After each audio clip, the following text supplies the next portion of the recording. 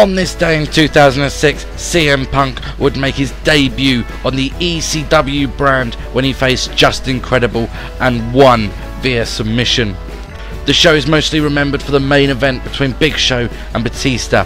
Fans would boo both superstars and chant boring, same old shit, and change the channel. This was also the final appearance by WWE in the Hammerstein Ballroom, but it wasn't due to the fans. That honour goes to the infamous December to Dismember pay-per-view.